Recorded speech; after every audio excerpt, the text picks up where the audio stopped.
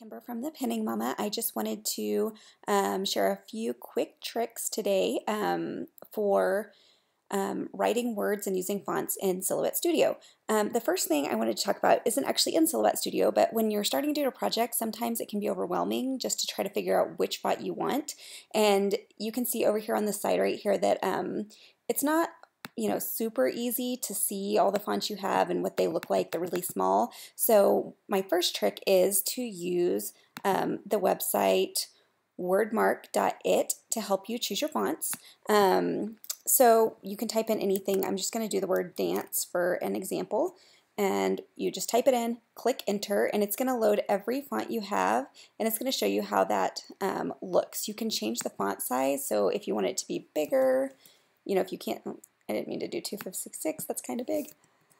So if you want to be bigger or smaller, you can see it. Or one other trick I like to do on here is a lot of times if you're stenciling or something, you might want to see how it kind of looks negative, not positive like it is right now. So you can click negative, and it shows you how it would look cut out.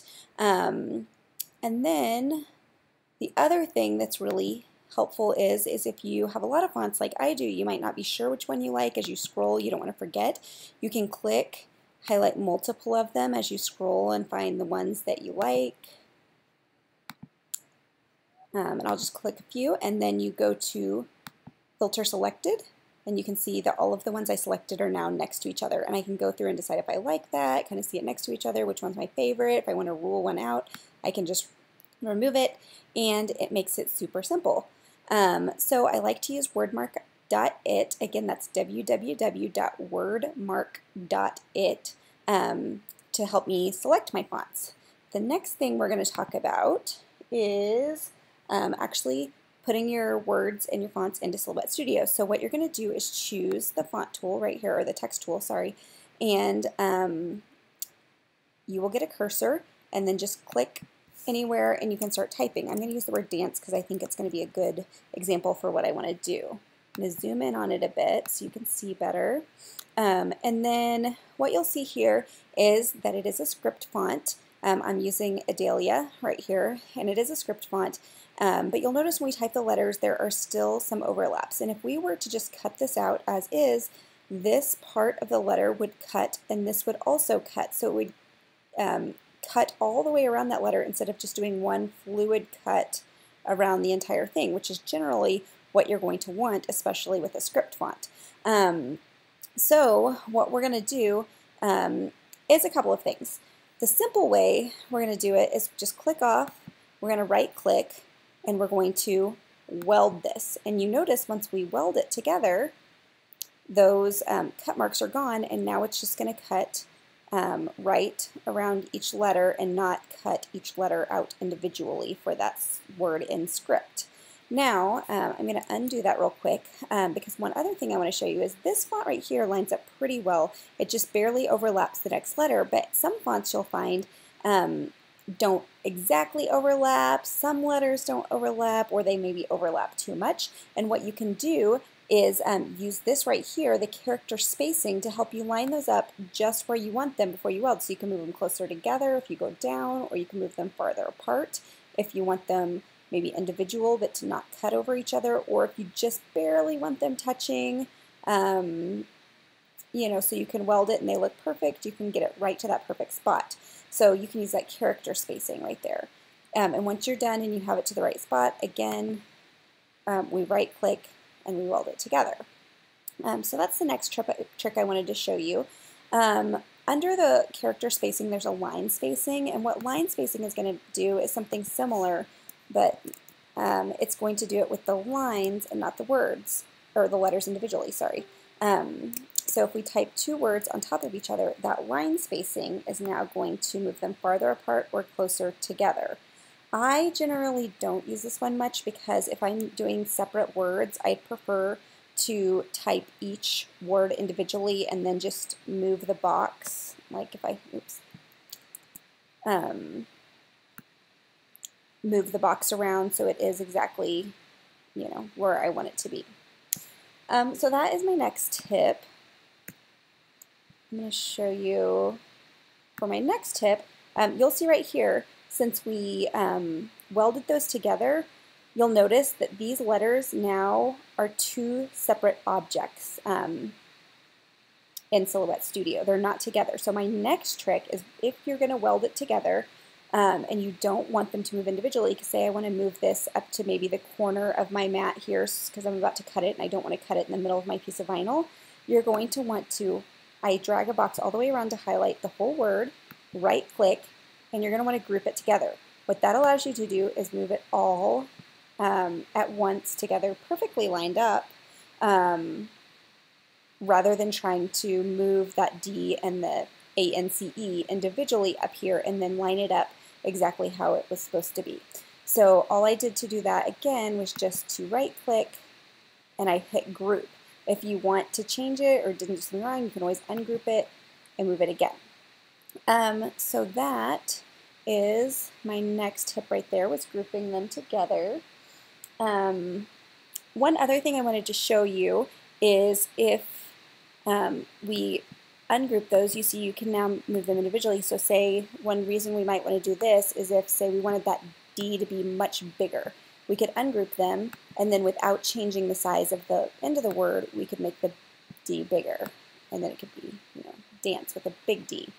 So that's one reason you might do that. Now, if you wanted to edit, say, the middle of the A or the E or something like that wasn't exactly right, what you're going to need to do is actually not just ungroup them, but you're going to need to right-click and then release the compound path.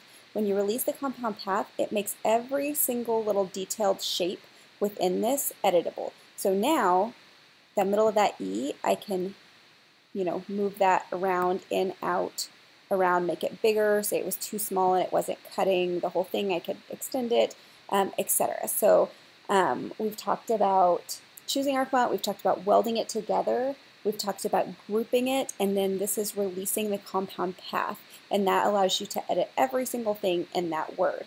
The very last thing I want to talk to you about is outlining your words. And this is one of those things that's super easy to do, but I want to tell you about it because it's one of those things that until you need to do it, you're kind of like, I know I should be able to do this, but how do I do it? So I'm just going to show you how to do it real quick because it's super easy, and I use it on a lot of my projects because I think it looks great. So what I'm going to do is I'm just going to group these all back together because I think that'll make it easier to do. So they're grouped together, and what I'm basically going to do is put an outline around this text so that if you were doing like a two-color decal, or I use this on heat transfer when I made my kids' big brother, big sister shirts to make the wording stand out more. I've used this with a lot of paper projects. There's just a ton of things that you can do with this that is really, really useful. So what I'm going to do is I'm going to highlight, or choose my word so it gets the bounding box around it. Then I'm going to go to the offset icon, which is right here. Open the offset window, and basically it's pretty easy. I just click offset, and when you click offset, it's going to give you the offset on the outside right here. And we see that does that. You can make it bigger or smaller.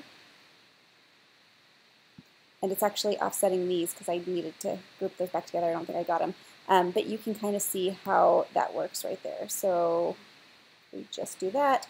Then that would give me the outside outline of that word.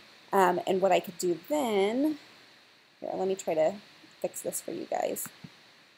Real quick, we're going to do this again just to show you how we do this from start to finish. I'm going to dance.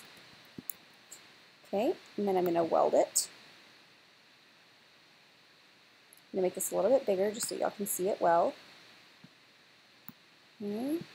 And then we're going to go to offset. Oops, it didn't work because I didn't have it selected, so I'm going to make sure both are selected. So I want the whole word. Well, I'll group them together. Group together. And then we're going to do offset. And you see that goes perfectly around it. And what that allows you to do, you don't want it that big.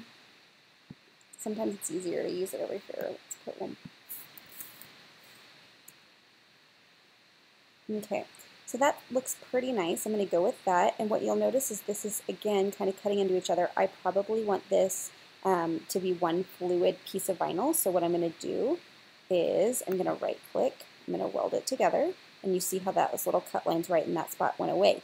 Now, let me show you just by filling it in an example of what this would look like and kind of why you would want to do it. So I go to my fill window. You do not have to fill this in. This is just going to let you visually see kind of what I'm doing. And then let's choose this one and we'll do, oops, didn't choose everything. There we go. Yellow. So basically I would be able to maybe make this into a decal I put on a binder, and it would have yellow behind it and pink on top of it. To cut this, what I would do is I would select the pink. I would move this up here, and then I would put the yellow over here. I would have a pink piece of vinyl right here, and I would have a yellow piece of vinyl right here. And then I would send it to cut. You'd be able to line that up on your mat based on the grid on your screen right here. And those are my tips on text, using text for beginners in Silhouette Studio. If you have any other questions on text or how to do something, please let me know in the comments. I would love to hear it, and I'm happy to help. And I hope y'all have a great day. Thanks.